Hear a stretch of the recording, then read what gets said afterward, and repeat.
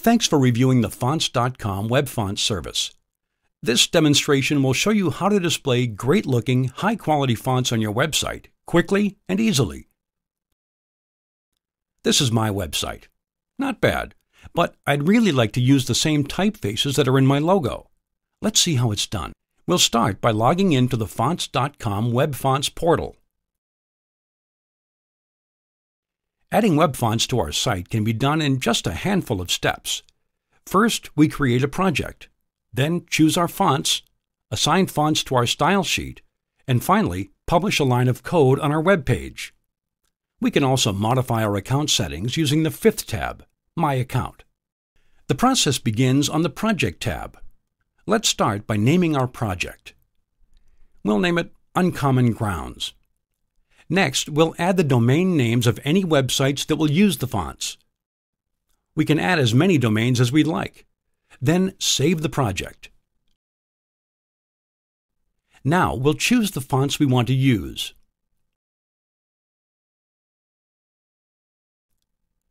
We can search for fonts by classification, designer, foundry, or language support. We can also search by keyword. If we know the name of the font we want, we can locate it alphabetically. We can click the All link to browse the complete inventory, or choose from a selection of featured fonts. In this case, we'll search by keyword. By clicking the font name, we can visit the font detail page. Here we can read a font description, see the file size, review the language support, and we can try it out.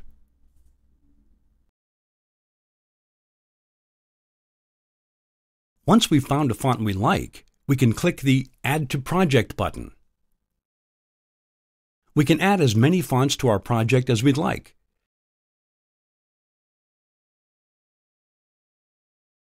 We'll add fonts from the Clarendon and alternate Gothic families because these typefaces are used in our logo.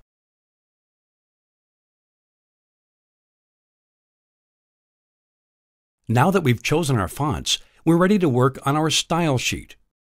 Here we can see all of the fonts we've added to our project.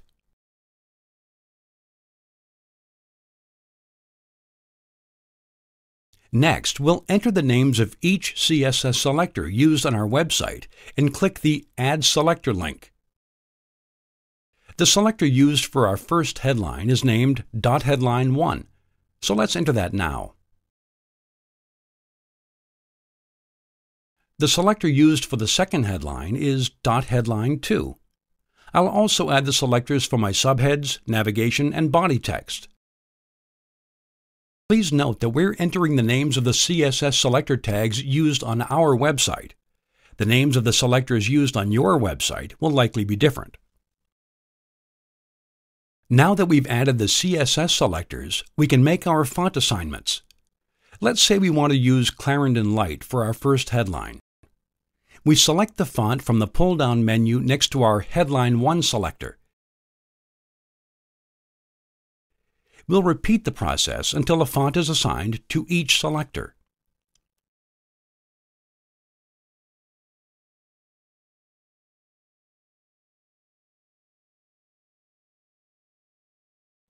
When we're done, we'll click the Save Changes and Update Style Sheet button. Next, we'll click on the Publish tab. Here we'll see a block of code. We'll select the code and copy it. Now we'll paste the code into the HTML of our website, just after the body tag. The next time our web page loads, it will display using our web fonts. Let's take a look. Here's the original. Now, when the page is refreshed, it displays using the Clarendon and alternate Gothic typefaces. Changing fonts is easy. Now that our code is in place, we won't need to touch the code again. We'll simply return to the Fonts.com web fonts portal to add new fonts to our project or modify our font selections. Let's say we want to try a heavier typeface for our navigation. We'll return to the Work on Style Sheet page and change the font from Clarendon Light to Clarendon Extra Bold.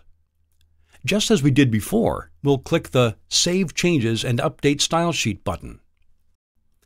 Our new fonts will appear the next time the page loads, without touching the code again.